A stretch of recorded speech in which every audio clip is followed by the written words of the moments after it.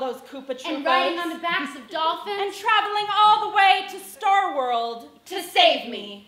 You keep saying it was a lot of hard work. How I should be grateful. How you almost lost all of your 99 lives. But from my corner of the castle, it looked a lot like adventure. But what do I know? I'm just a kitten caught up in a tree. I get to sit in this 8-bit castle. Guarded by that fire-breathing turtle fuck. And I'm here. Taking your slow shit ass to get past that fucking flying level. And now, of course, what I want to do is get married.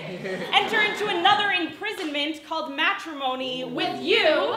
You, whose brother was the exact same outfit as you, except in a different color. Like little fucking infant. And it's all one of the whispering in my hair. Damn, Peach, if only I'd gotten to you first. But your princess is in another castle. Filing her taxes. Because she's a princess. And makes a hell of a lot more money than you.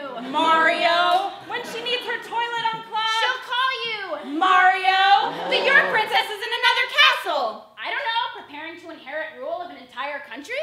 Princess Peach got work to do. Princess already brushed her hair today. Now Princess gotta make some phone calls. Send some emails. Get her ball gown fitted just right. Oh, you thought Princess was trapped by Bowser? Maybe Princess hired Bowser as a bouncer. Because she didn't have time to reject your ass at the door. What makes you think every time Princess doesn't answer it means she needs your help? Can a woman get some alone time around here to deal with her shit? What shit, you ask? I don't know. Body image, rape culture, motherhood, gender roles, the fact that no one will let her wear anything but a pink dress?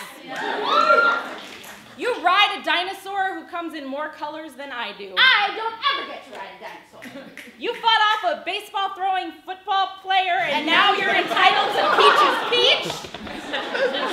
I should have stayed with Bowser because at least he called himself Monster. At least he knew what he was. Wow. Not some one-dimensional super nerd who thinks human decency is foreplay, who thinks the savior complex gets me wet. You're a plumber. So I thought you'd be able to smell your own bullshit. You're the date who buys a nice dinner and then calls me a bitch when I don't let you upstairs. You're the guy on the street who tells me to smile before cutting it into me. You're all the states in America where it is legal to rape your wife. So fuck you, Mario. Here's a level. You can beat it. Get a life.